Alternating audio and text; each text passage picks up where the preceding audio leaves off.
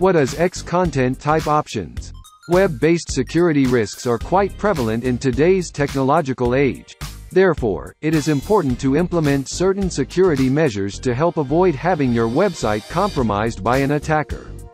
The X content type options is an HTTP header used to do just that, increase the security of your website. This post will explain what you need to know regarding how exactly the X content type options header works and how you can easily add it to your web server in just a couple of steps.